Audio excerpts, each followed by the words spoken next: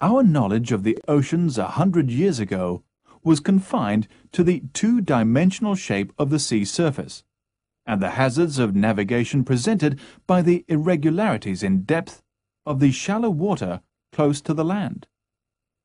The open sea was deep and mysterious, and anyone who gave more than a passing thought to the bottom confines of the oceans probably assumed that the seabed was flat.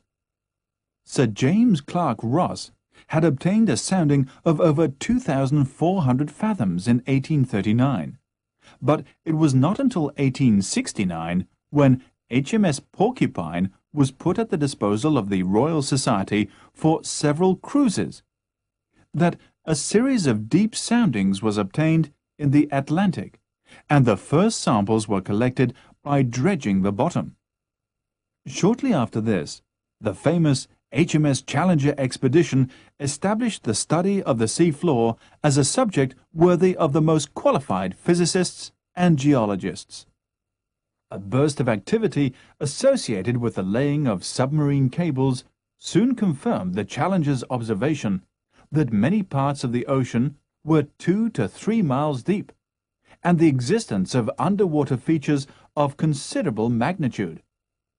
Today, enough soundings are available to enable a relief map of the Atlantic to be drawn, and we know something of the great variety of the seabed's topography.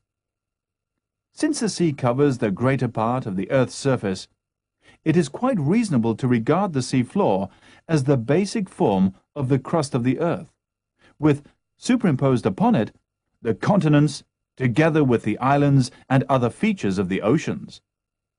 The continents form rugged tablelands, which stand nearly 3 miles above the floor of the open ocean.